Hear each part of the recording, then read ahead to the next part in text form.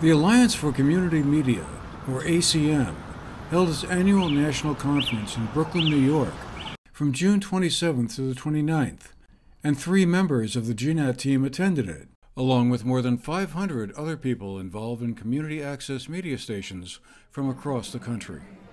The conference was held at the studios of BRIC, short for Brooklyn Information and Culture, the borough's community access media headquarters. Founded in 1976, the Alliance represents over 3,000 public, educational, and governmental, or PEG, access organizations and community media centers throughout the country.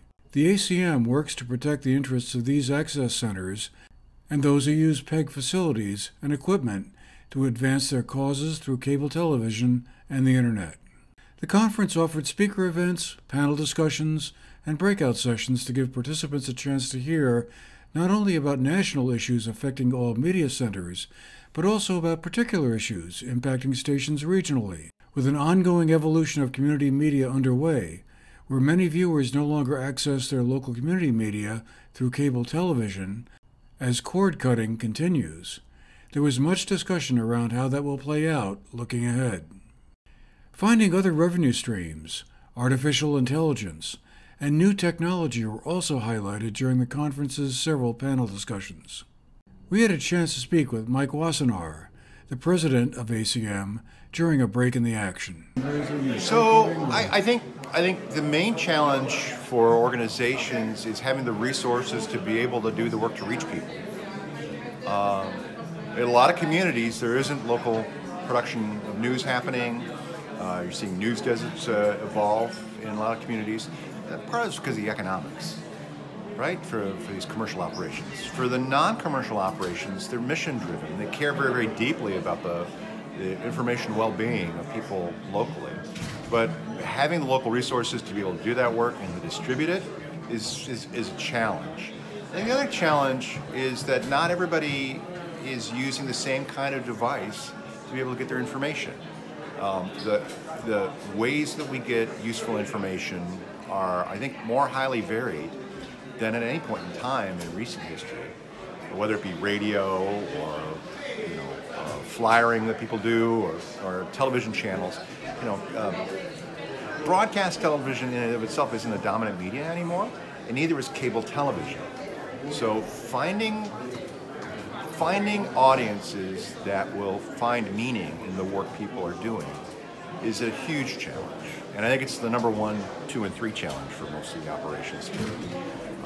Which is very, very different, because historically they were often speaker platforms rather than engagement platforms. And if you're just there to get up on a soapbox to speak, it's one thing. But to make a meaningful connection with other people, it takes time and effort and resources. And I think those are the kind of the challenges that people face here. But it wasn't all about technology. One panel discussion, for example, looked at gun violence and what could be done and what role the media could play.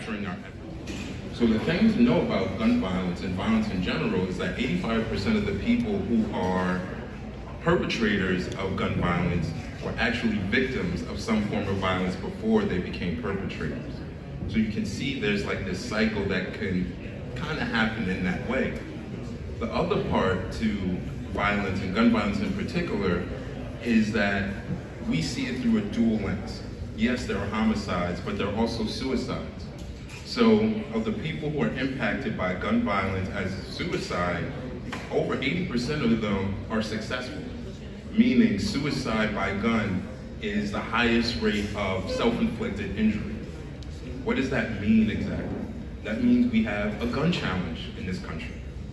Recognizing that America is built and has this desire to have access to guns, and rightfully so in some cases where you need to protect yourselves, or let's say you find hunting to be a sport, Cali doesn't take a position on access to guns, but we do take a position on gun safety, advocating for guns to be safely stored, for them to be kept away from children, for them to be kept away from people who would harm others.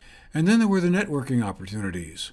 Like every similar conference, often the best value comes out of the one-on-one hallway conversations, where people who work at different stations have a chance to exchange ideas and information. Brooklyn, New York is a long way from southwestern Vermont, both in terms of miles and culture. GNAT's executive director, Tammy Riley, talked about the conference and her takeaways. So what really struck me after the week was the deep discussions that were had around community storytelling and how community media can be a space for community conversation and social journalism and storytelling for healing. I found that really interesting, and the staff and I are going to chew on that idea for a little bit over the next few months and see how we can deliver some new programming to our community that revolves around community conversations. So I'm really excited about that piece of it.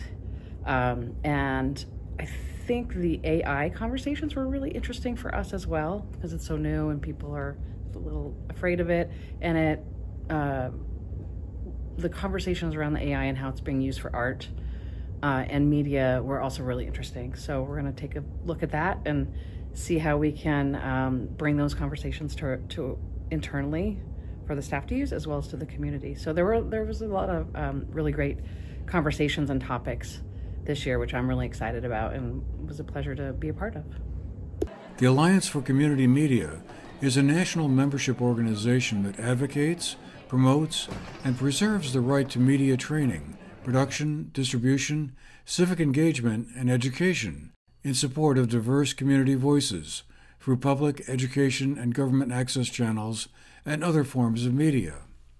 Its goals include promoting free speech and civic engagement through local media.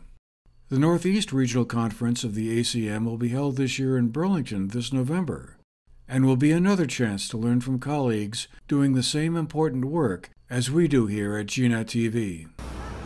And for the GNAT-TV News Project, I'm Andrew McKeever.